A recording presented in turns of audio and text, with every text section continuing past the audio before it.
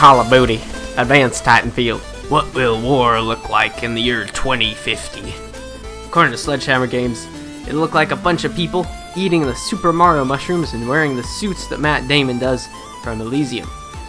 And in addition, I found this game has a whole bunch of other things that are kind of referencing other movies or other TV shows and stuff, especially in the biggest one to me was, if you guys have seen Minority Report, an older movie by Steven Spielberg with Tom Cruise. And this shotgun I'm using here, it looks exactly the same and does the same type of thing that this one does.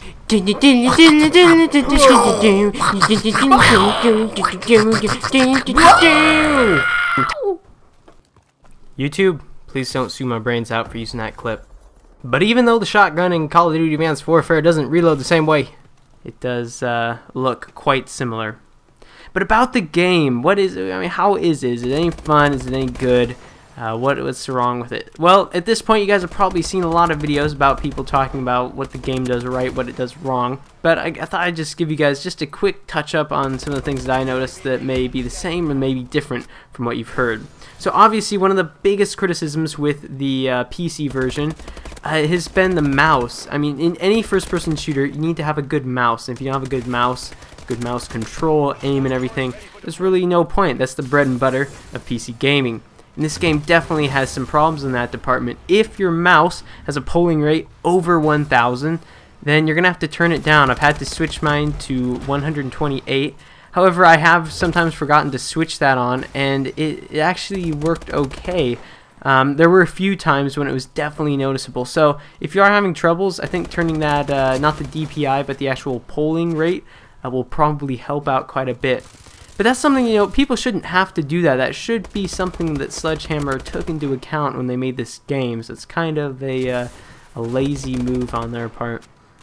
In terms of the actual feel of the game, it still has, the best way I can describe the feel of it is kind of plasticky. The guns feel plastic, the environments feel plastic.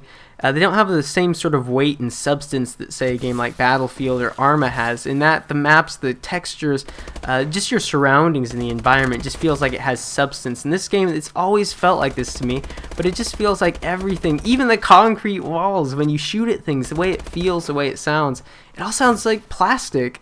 And it really detracts from kind of immersing you in the game. But I mean, I guess Call of Duty hasn't really tried to immerse you too much in their games. Usually they are arcade games. That's what they're supposed to be. That's what they're going for. Now, in terms of ranking them against each other, this one is definitely a lot better than Call of Duty Ghosts. Call of Duty Ghosts ranks among one of the worst, poorly optimized games ever on PC, in my opinion. The mouse control, the mouse support was so bad, as was the movement and the overall feel of the game. What I can tell you is playing a game like this helps me really appreciate the greats out there like Counter-Strike and Battlefield. Now, of course, Battlefield 4 has had quite a rough time as of late, but I feel like DICE is really trying to prove people wrong, prove the popular opinion wrong, and try to sway people before Hardline comes out to reinvest in their games. And I feel like they're succeeding for the most part. I mean, Battlefield 4 certainly feels a lot better, plays a lot better than it did at launch and even just a few months ago.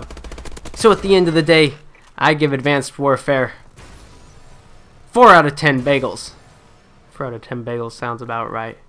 No more, no less. It's okay, it's fun, but it's nothing new, and it certainly is not worth the $60 price tag. The biggest thing that's missing out of this, and bear with me here, is tactics. What if Call of Duty modified their engine, modified their maps, their game style, and made a game that was a lot more tactical? Now, I know everyone plays a Call of Duty game because you want to have that lone wolf feeling, you want to feel like a badass, you want to just go around and just shoot things everywhere. But what if they changed it up and they made a game one year that's kind of like Rainbow Six Siege, I think it's the newest one they're making, or Counter-Strike or something. What if they made a game like that? Don't even, just give us like 5 maps or something, don't even have to put a whole bunch of effort into it, because I know they're all about not putting effort into PC games. And just make a game that's got the same sort of feeling as Counter-Strike. It could be quite interesting, I think. Now, would it be the same quality? Would it still be as fun as Counter-Strike? I am guessing no.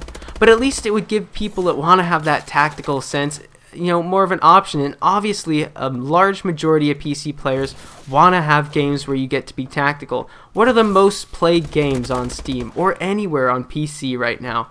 Counter-Strike and DayZ. Those are the two most tactical games you really can play on PC.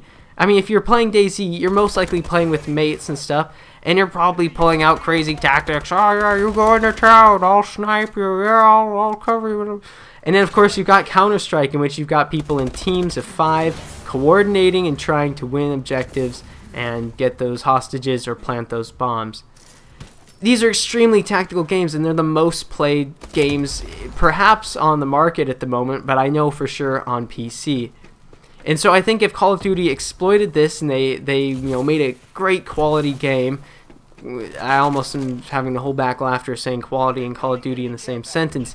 But if they did it, I really think it could be something that would be really fun and would probably be reminiscent of Rainbow Six Siege, which of course Rainbow Six Siege hasn't come out yet, but I truly believe that Rainbow Six Siege is going to be a great game. It looks so cool, and the destructibility just seems like it'll add a whole new level of depth and a certain amount of immersion that I think Call of Duty has been missing. So I hope you guys have enjoyed this. Hope you've enjoyed this gameplay. I've had some pretty bodacious moments, and I understand that comparing Call of Duty and Rainbow Six Siege and all these different games is kind of like comparing apples to oranges. Call of Duty will always try to be that lone wolf game. And I'm not saying Call of Duty has to switch up their entire style. That would be nice. But if they could just add a new level of depth to their games and add some new modes, make something that's really fresh, there's a lot of potential I feel it could be there. But if you guys disagree, feel free to let me know down below in the comments, and I'll try to respond the best I can. So I'll see you guys in the next video. You guys have a good one. Bye-bye.